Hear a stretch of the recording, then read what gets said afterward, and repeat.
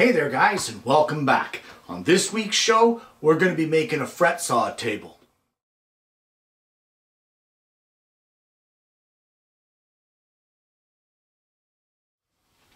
Well, this project can be made either with power tools or with hand tools, your choice. I'm going to be using a mixture of both, kind of like the best of both worlds. It all starts off with some plywood, and it also starts off with the design of the tabletop. Well, I have a piece of 3/4 inch thick ply, and this will be our tabletop. I need to mark the center of the circle, and what that's going to be is at 3 1/8 inches. This is going to be a 6-inch tabletop, and the reason that I say that the center of that 6-inch tabletop, the reason I say it's at 3 1/8 is because I want to leave 1/8 of an inch here at the end for cutting. So if I mark the center at 3 1/8 and I mark another line right here at 1/8 of an inch up, all I have to do is align my compass point, align my pencil with that mark, and that will yield a 6-inch circle. I just want to mark a center line here as well, just to make sure I know where I'm going here. So there's 1, 2, there's 3 inches for a 6-inch circle. And there is our center line. So we will set up our compass here and mark a 6-inch circle.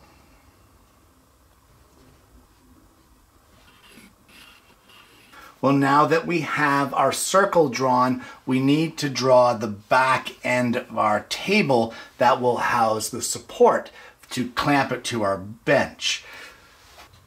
So for that, I'm going to put a mark at one end at 9 inches because we want it to have a 3-inch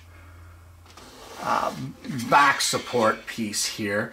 And as well, we're just going to turn this around here so that I can mark the other side.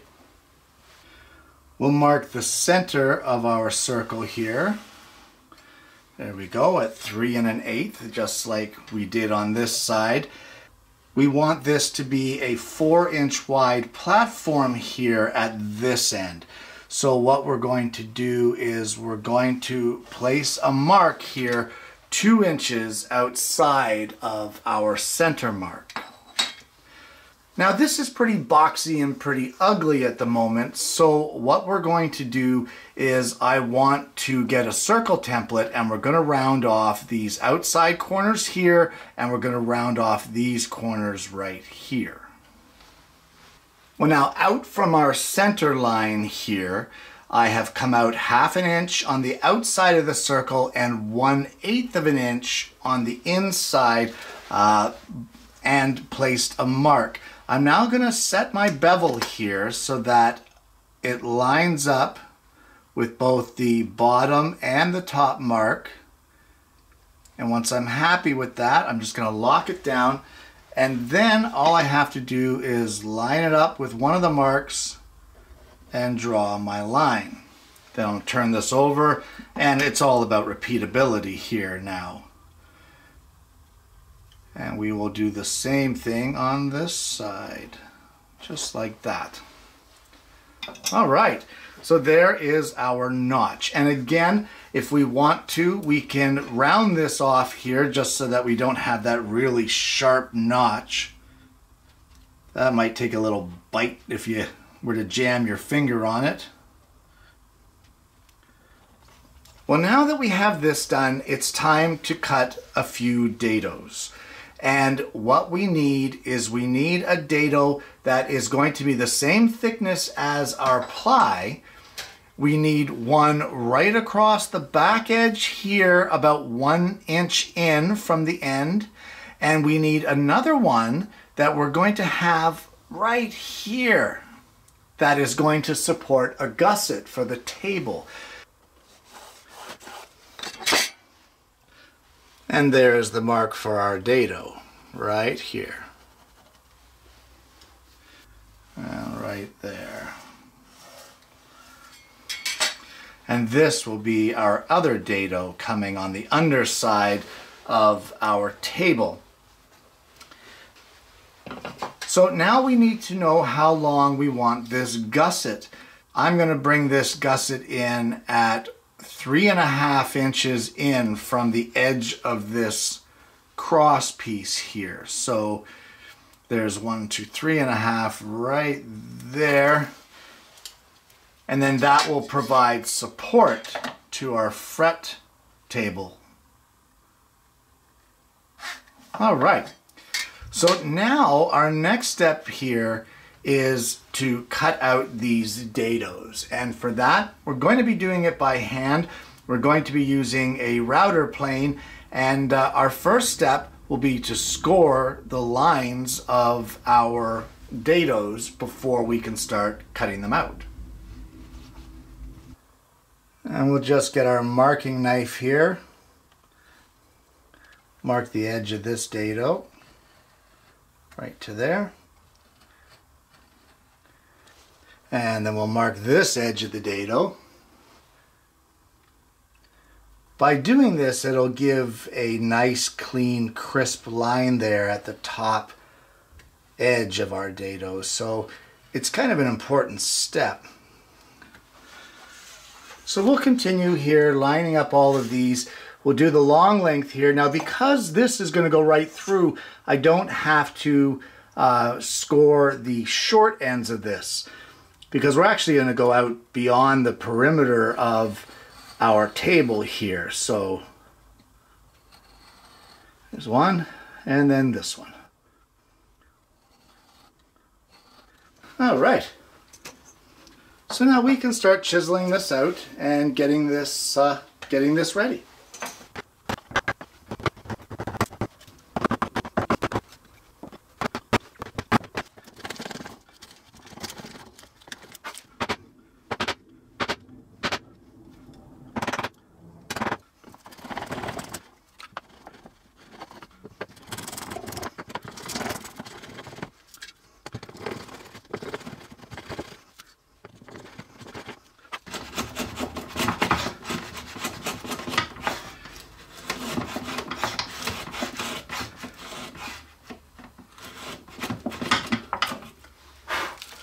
So you guys get the idea here. I'm going to continue hogging this out.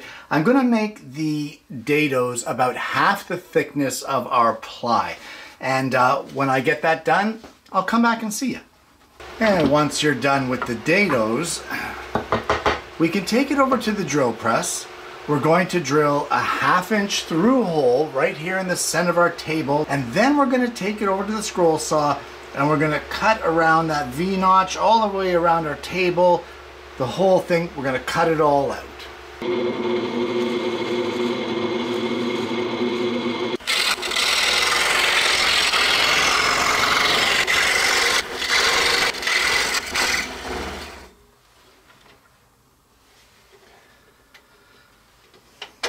This blade is feeling a little dull to me. I don't think it's reacting quite the way it should be to the wood.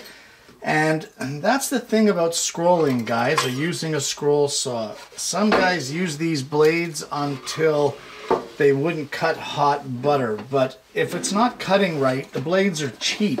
Don't ruin your project, just change the blade.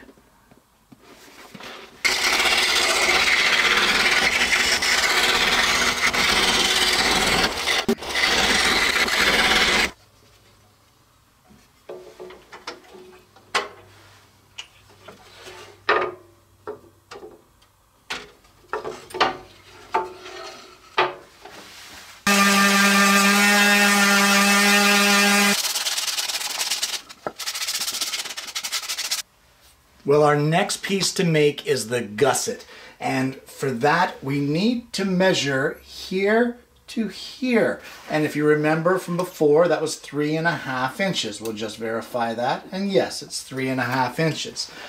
So we're going to mark on our piece of ply here, just another scrap.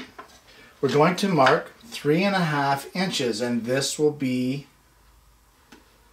the width of our gusset. So let me just see that. There we go. Now the next thing you want to do is you want to measure the depth of your dado. And it doesn't matter if it's the same as mine, however deep you cut it, but you want to put a line at that mark. And once you get that done, you want to run a 45-degree angle from here, right here at this corner, all the way up. And that's where we're going to cut it. And that will be our gusset. Now you can cut this however you want. You can use hand tools. You can go back to the scroll saw. You can, whatever you like. I think I'm going to take it to the scroll saw and just cut that out quickly. Well, it's now time to drill the holes for our gusset, and I've marked a couple of holes here in our fret table or a fret saw table, and I'm just going to drill those through and dry fit our piece in, and we're going to screw it in using some number 8 screws countersunk into our tabletop so that they lie nice and flush. And then we can glue and screw that gusset into place.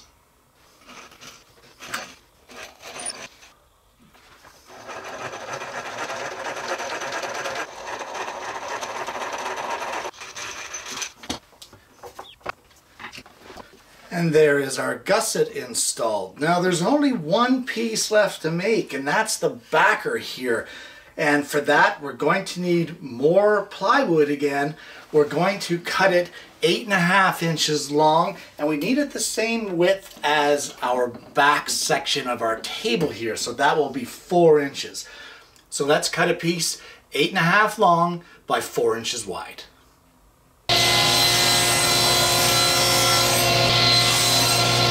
Well, just like we did on all of our other sharp corners, we're going to use a template here, and 1.25 inch diameter template, and we're just going to round 2 of the ends.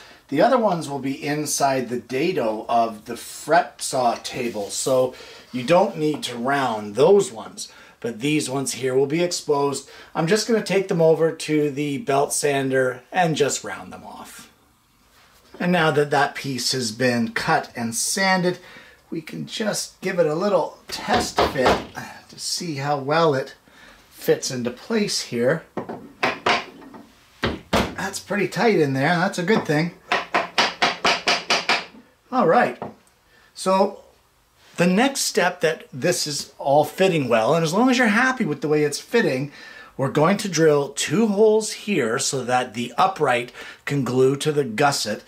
As well, we're going to drill 2 holes here, one on this side and one at this side, so that our upright can be secured to our table.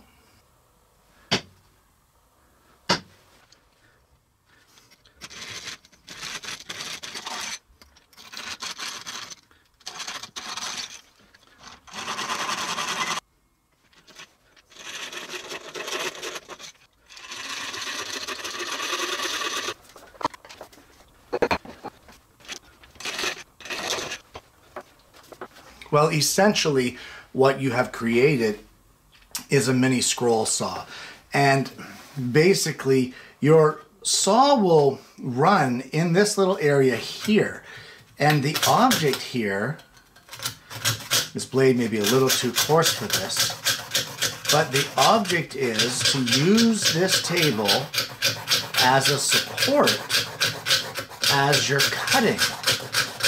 So what I'm doing here is I am using the blade up and down, almost like the arm of a scroll saw is being done by my right hand, and my left hand, I am carefully turning the piece however I want to do it in order to follow this line that I've cut.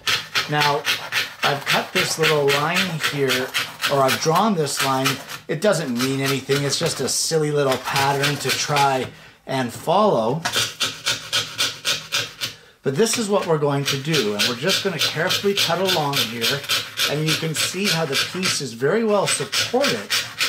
Now, I would be the first to admit I am not the best person when it comes to using a fret saw. I'm not very good at it, but this table really helps with control. And the reason for that is it really supports the piece. Now initially I was afraid that this saw was going to really dig in here and cut the living crap out of this little notch, but when you're running it like this or working it like this, you're not firing it through, so you have the ability to take your time and pay attention to what's happening. When it digs into the side of that table, you can really feel it, so you know that you're going off the mark. So let's just finish this cut here.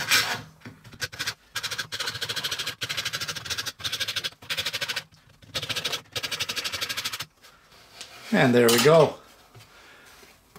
Not too bad for someone who's not very good at, at a fret saw. But there you go, guys. That's it. Fret saw support work table. And there you have it. A fret saw table. Guys, this is an excellent little project for anyone who's looking to try some hand-done fretwork and as well needs that extra support to help hold the piece. Normally whenever I would use a fret saw, I'd put it in the vise and I'd be trying to cut it like this while trying to control it. I find that this little fret table really gives a lot more control. You have to go a lot slower, but what's wrong with that? You get better results with a fret saw when you go a little bit slower. You gotta take your time. Now guys, this will work with both interior and exterior cuts. When I showed you the example or demonstrated how to use the table, I just cut a line, a crooked line that I scribbled out on the paper, on the board, no big deal. But if I were to drill a blade entry hole, I could very easily feed that blade through, given the design of the table, slide the whole thing in through that notch in the front, cut my interior piece, and then continue on with my other interior cuts.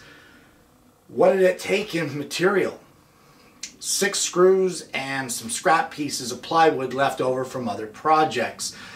So, depending on what kind of a use you had for those scrap pieces of plywood, it was virtually made of stuff that you weren't going to use anyway, which makes it a fantastic scrap project.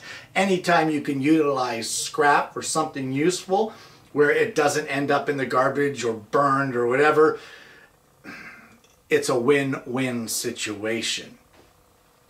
Guys, these are available commercially at some of your woodworking suppliers, and they're not that expensive. I think there's something like $13 or $15, but I never even came close to that cost with the material that I used, and I had a blast doing it. Between the router plane, doing the dados, and my little hand drill and stuff like that, this was a really fun project that only took a couple hours to do all in all, and that included filming. So you could really whip this off realistically in about 45 minutes to an hour, depending on your skill set and, you know, how much detail you want to put into it.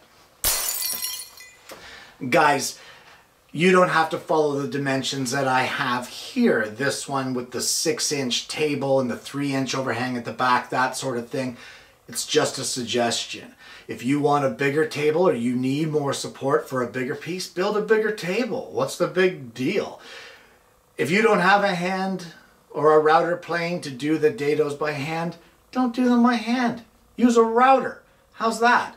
Use a router, use your table saw, use a regular blade in the table saw and nibble away at it.